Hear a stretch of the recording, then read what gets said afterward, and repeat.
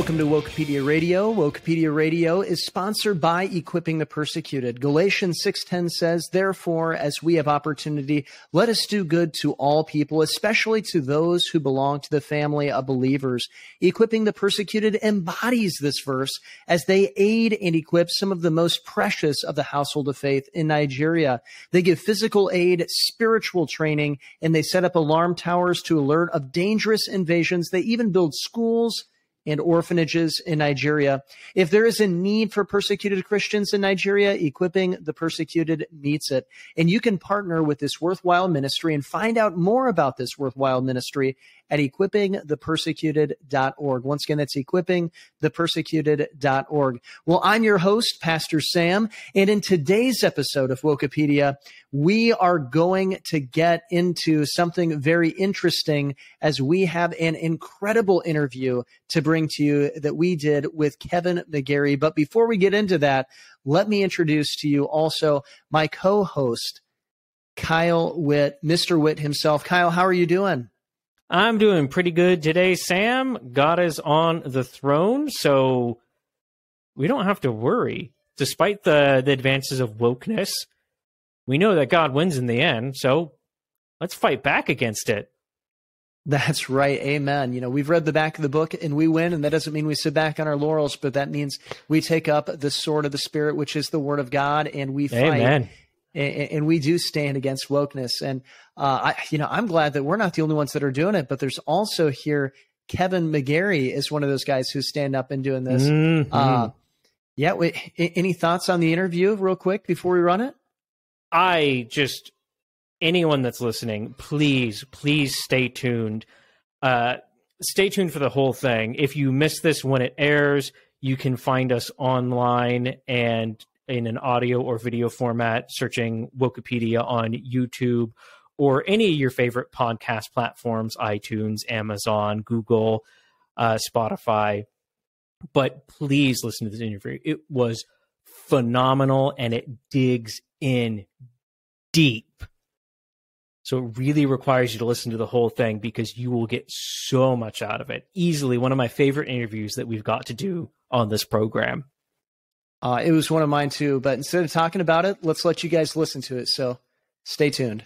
Nigerian Christians are being driven from their home and killed. As radical Islam encroaches from the north, Christians are being persecuted on a daily basis, forced from their homes and put into camps. Equipping the Persecuted delivers food, medicine, and critical aid after these attacks. They provide support for widows and orphans of murdered Christians. Make a contribution of $19 per month or more at equippingthepersecuted.org. Make a difference in the life of a persecuted Christian in Nigeria.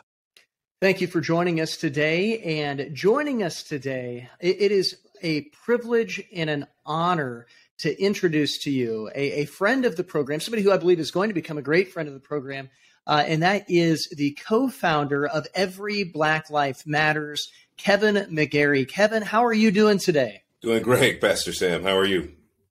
I'm doing well. Now, it's not just that you're a co-founder of Every Black Life Matters, but you also have a YouTube channel. In fact, I think it's represented there in the back. Y'all Woked Up. Is that how that goes? That is. Y'all Woked Up University. Breaking off some truth, making sure we're getting everybody awakened to what's going on around here. So, yes.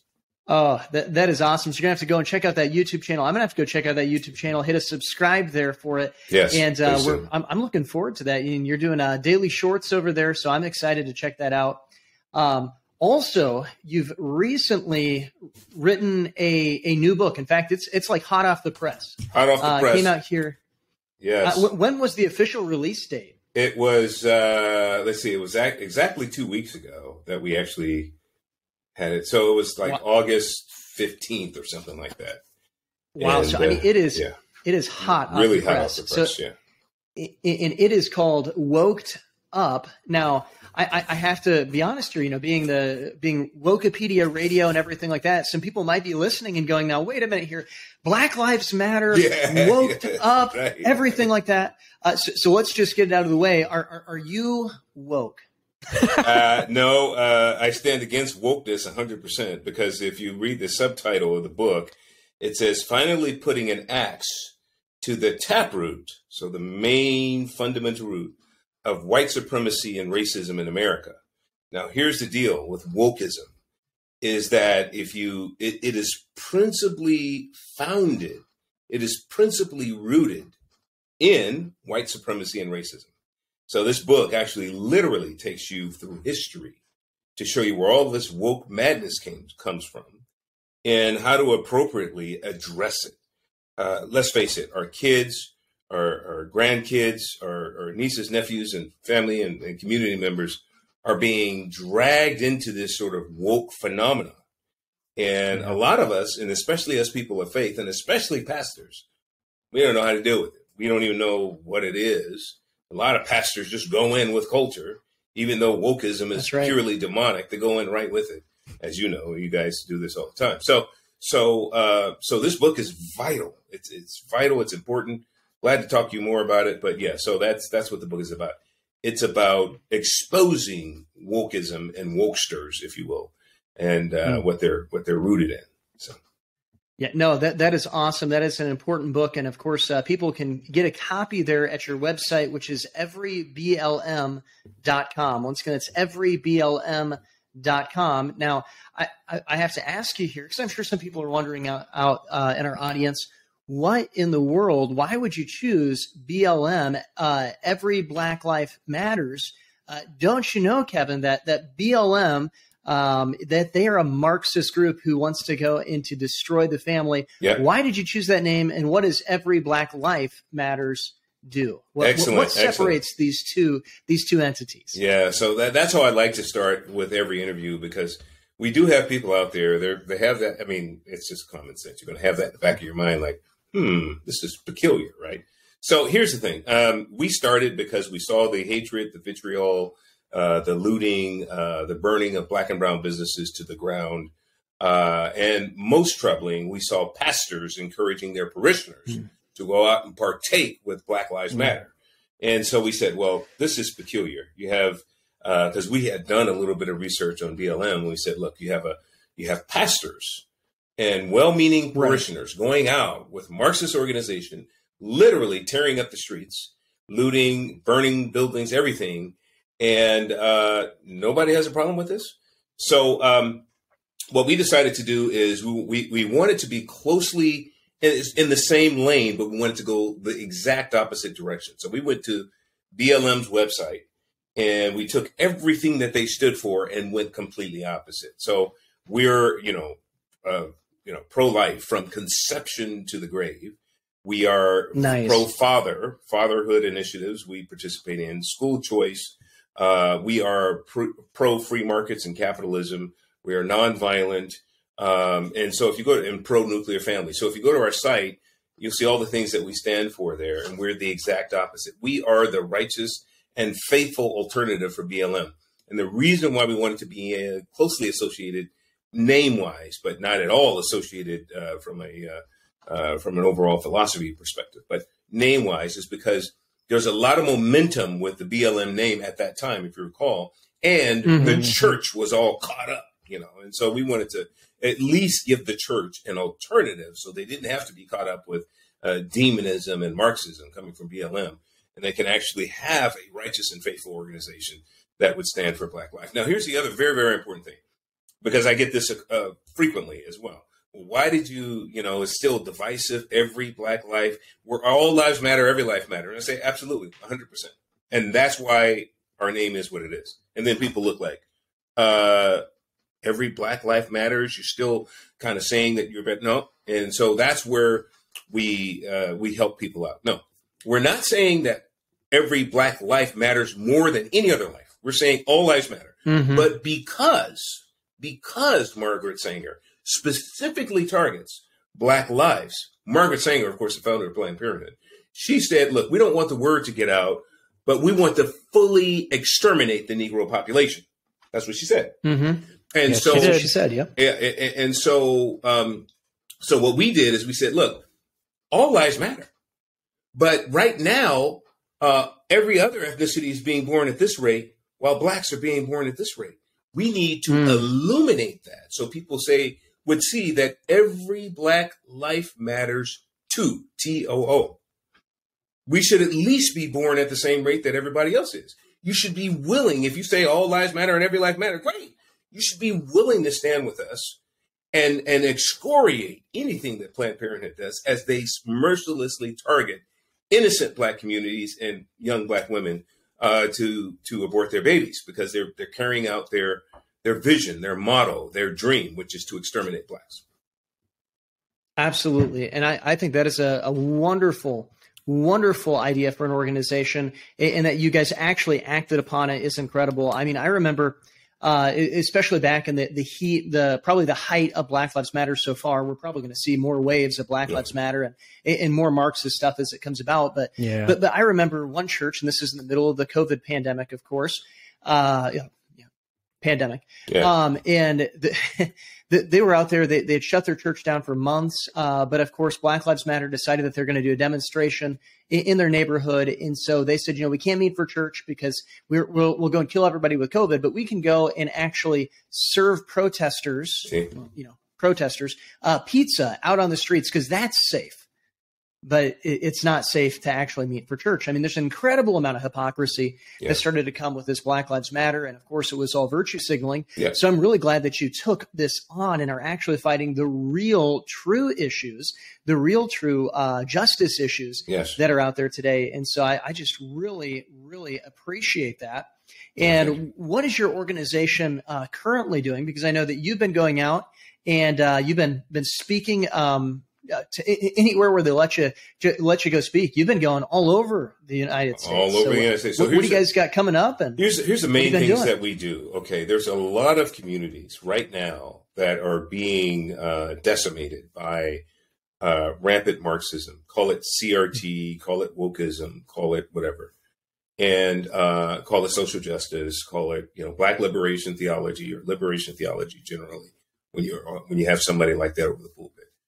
And so what we're seeing is people are really becoming disheartened because they're saying, look, my pastor's saying this crazy stuff. My community's saying this crazy stuff. My grandchildren, when they come home, they ask me, are we white supremacists? Are we racist? My children have rejected me because I have a son and who married a daughter who happens to be of another ethnicity, and she's basically rejected us as a family now because of this Black Lives Matter stuff. So everybody's really feeling it. I mean, and so look, we go around the country and we help people to understand what's going on. So what's going on is we help people to realize that wokeism, if you think of wokeism as a Trojan horse, and what comes out of the Trojan horse, or critical race theory, social justice, liberation theology, Black liberation theology, transgender, all this stuff comes out of the Trojan horse, right? But the Trojan horse is wokeism, right? And so what we do is we help people to understand in that sort of using that frame that, look, this is what you're fighting against. You're fighting against wokeism generally. And under that umbrella, we have all these other things that are impacting you in different ways, kids, family members, and all this other kind of stuff. So we just want to help you to understand what's happening so you are empowered. You're not powerless. Right now, you're powerless because you don't even have an understanding of what's going on, let alone you haven't read about fundamentals of critical race theory. So you don't really have an opinion about it. You're kind of powerless that way. You haven't really read a whole lot about how they're, basically grooming our children and completely maligning their young minds with transgenderism and all this other kind of stuff. So you really don't know. And so a lot of these parents don't really understand how this is impacting them. And so when we go across the country, we help empower communities by giving them the absolute facts and truth about what's happening to their family and family members in their community in general. So the entire community can be strengthened and the entire community can grow in faith, can grow in knowledge of how God is working in the season. Because a lot of us, quite honestly, we're thinking, God must have abandoned us because we have some crazy stuff happening. I don't see his handiwork anywhere. But the reality is it's everywhere. And so this is what we do. We go out and we call what we call Remnant Rising workshops. We'll come to any community across the country and we'll spend a weekend there and we'll do our thing and we'll help empower people to really understand what's happening. That is awesome. And do you have any of these Remnant Rising workshops that are coming up? Yes. So, but not in your area. So let's see. I have I have a couple of things in California. Then we have a 1 day in Phoenix, and then we have, we'll be in Atlanta, and then so nothing like right now that I can really point to that is anywhere near, especially the Midwest. Everything that we're doing is either West Coast. We've got a couple of things in DC and Atlanta and that area. But and then I do have one in Tennessee. I'll be doing late or mid-October in I believe Nashville or Knoxville. So we will have to get the schedule for you, and we'll have to get that out to our listeners. Yes. But, you did write this new book, yes. Woked Up. Yes. And of course, you're going over the same concepts. You're standing for the same truth that we're standing for, the truth of the gospel. I just had a chance to look over your book a little bit last night. I'm looking forward to reading it all the way through. But it led me to just a few questions. Yes.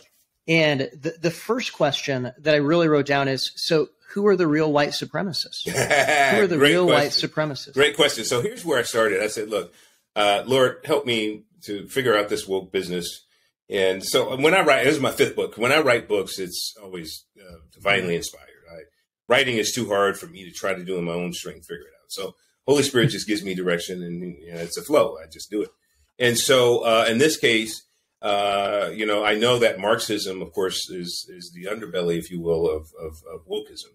So I started with Marx, and then I felt divinely inspired to say, no, that's not where you start. Marx obviously had somebody that heavily influenced his ideology and that groomed him, if you will, and positioned him to be the man that he was with his ideology. So you need to start with Marx's mentor. And so that would be Charles Robert Darwin. And when I started to peel that onion back, unbelievable. So, and to think that Darwin is completely infused throughout our academics, K through 16. I mean, he is every academic circle.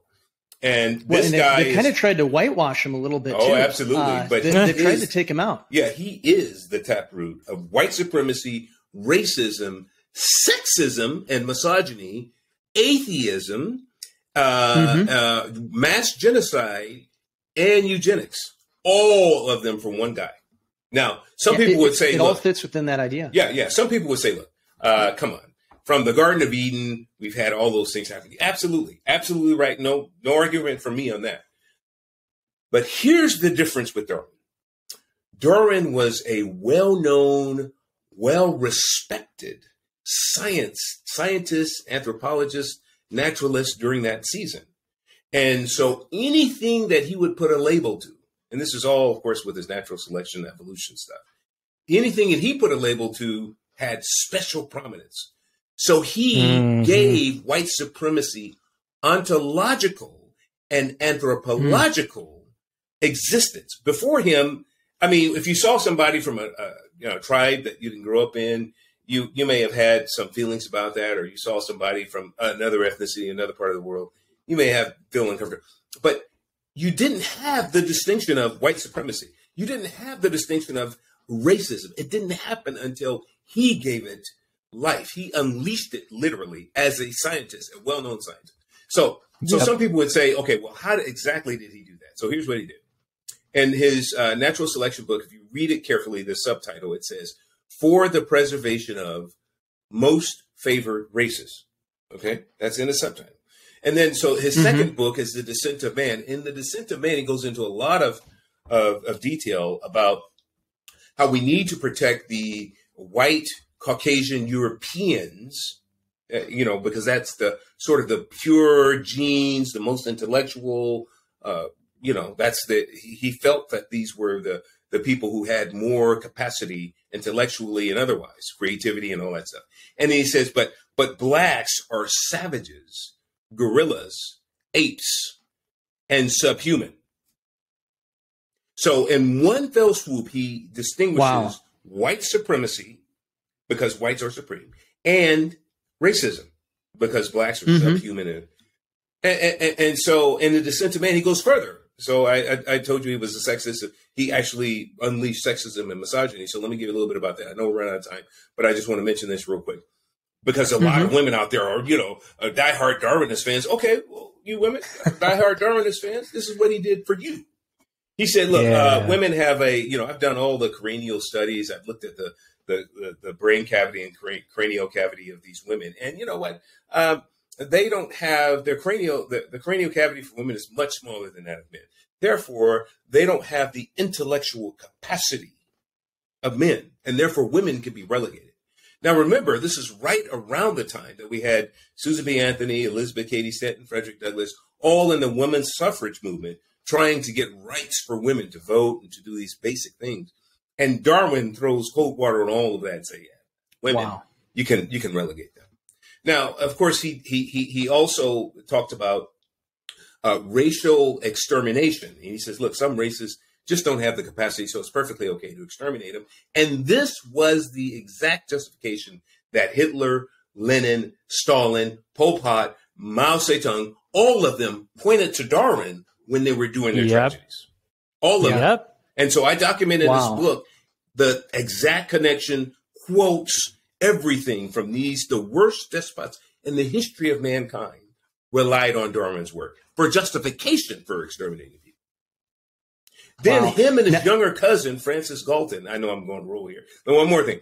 Him and his cousin, Francis Galton, because they felt, now Francis Galton, he was a statistician, a premier statistician. So he was really, really good. He was one of the first statisticians, right? So he looked at demographic changes around the world and ethnicities and all that. And he says, look, Charles, my older cousin Charles, he says, look, Charles, here's the thing. Other ethnicities are really populating at a much faster rate than us white Europeans. And we know that we're the ideal prime race that has, all this other stuff going for us. And what it means, though, is if they're populating more, we're going to have a scarcity of resources. We're going to be squeezed out, and our pure Aryan, Caucasian, European gene pool is going to be tainted with all these other folks. He says, so they actually concocted out of whole cloth, no scientific justification. They concocted eugenics. They started. Wow. So it was Charles Darwin and his younger cousin, Francis Galton. They said, because we want to maintain our supremacy, we're going to, launch eugenics, which means well-born. If you're not well-born, guess what? You can be exterminated. And this is where abortion comes from, of course. So we have all of these people who are, hysterical and shrill about, Roe v. Wade. Listen, and then when you say, no, we don't need to do that. You're a white supremacist. You're a racist. You know what? You know how ridiculous it is when they realize that what they're promoting is literally white supremacy and racism. That's why abortion was started. Yep. Absolutely. So anyway, so I'm really excited about this book because it has so many, Holy Spirit allowed me to cover so many things and connect all the dots. So after Darwin, then Darwin passed along his theories and all that to Marx. Marx carried it and put the pedal to the metal, and we have what we have today because of Marx, but founded and rooted is firmly in Darwinism. Oh yeah. Well, there you have it, folks. I mean, this is why you tune into Wokepedia Radio, because nobody else is going to be telling you about this. I mean, this is just incredible stuff to hear about how Darwin really has a big root and a foothold and a footprint into wokeism and what is going on today. I mean, this is huge. This is big stuff. And one of the things that I really appreciated about your book, I really thought was intriguing about your book, is that you really went into what Karl Marx said his life goal was. Now, before we get into that, though, we're going to continue this conversation on our podcast. So you need to go, and whether you're listening on iTunes, I don't know why you listen to anywhere else, but some of you young people like to go listen on Spotify. Some of you crazy people like to go listen on Google. But you need to go and find Wokepedia Radio Podcast. There are Wokepedia podcasts. You need to subscribe to us, give us a 5-star rating, because why would you give us anything less than that? But we're going to continue this conversation. We're going to pick up with Marx's goal in life, and you're not going to want to miss to hear what it was, because it's probably not what you think it is. Well, thank you, Kevin. Thank you for joining us, and we're looking forward to continuing this conversation. Anything you want to tell the listeners here real quick before we switch over to the podcast? Yeah. So real quick, go visit our website, everyblm.com. You'll see all our principles there, what we stand for, what we're doing, what we're accomplishing across the country. Number one. Number two, please go to the YouTube page and subscribe to my YouTube channel. Y'all Woked Up. YALL Woked Up. Y'all Woked Up University. And so there I'm doing a lot of shorts about current events. Give it to you in 1 minute. So I keep you updated on the news and how to think about things. And then number two, I have some additional podcast stuff I do, long form, 15 minutes or so, and different topics. And so go there, and you'll be updated on all this stuff, and we'll be able to carry on. Awesome. Well, thank you so much for joining us, and we're looking forward to having you back on sometime. But this is all we got time for today. So everyone, thanks for listening. Awesome. Well, thank you guys for listening to that interview. It was a great interview with Kevin McGary. And just remember to go and to check out his stuff there at Every Black Lives Matter. Check that out. Check out his YouTube channel, their website, all that fun stuff. But thank you for listening to Equipping the Persecuted Radio. And Kyle, where can people contact us? Where can people contact us? They can contact us at contactwokepedia@gmail.com. contactwokepedia@gmail.com. And if you would like to sponsor the show, or you have a ministry that would like to partner with us, you can contact us at wokepediamedia@gmail.com. Again, wokepediamedia@gmail.com. We'd love to hear from you either way. Absolutely. So go ahead and email us and tell us how wonderful Kevin McGary is. And, email us and ask us, where he's speaking next and where you can go see him. Because, I mean, if he comes to my area, and I'm sure if he comes to your area out west there, Kyle, are you going to make it out to go see him? I would definitely, in a heartbeat. I would love a chance to hear him again. And I would love even more a chance to talk with him again. And if you would like to see Kevin McGary back on the show, please comment, email, do whatever it takes to contact us and let us know what you think and if you want to hear from him again. Yeah, and also remember to go and to check out his book, which, by the way, I don't want to give away too much here, but just a little bit of a teaser. You may have an opportunity sometime soon, if you're a avid listener of Wokepedia Radio, to maybe get one of those books. Anything else we should tease about that? Well, I'll just say we've got some exciting things in the work. Again, we need to hear from you of what you would like to see, but we're trying to get some fun things going for you, our listeners. Absolutely. And speaking of our listeners, thank you for listening to Wokepedia Radio. We really appreciate it. Wokepedia Radio is sponsored by Equipping the Persecuted, and you can contact us at contactwokepedia@gmail.com. And of course, go to enemieswithinthechurch.com and go over to the right side and see Wokepedia there up top. Click on that and you can find all kinds of great resources to help you out. But thank you so much for listening to this episode of Wokepedia Radio. Keep standing for the truth.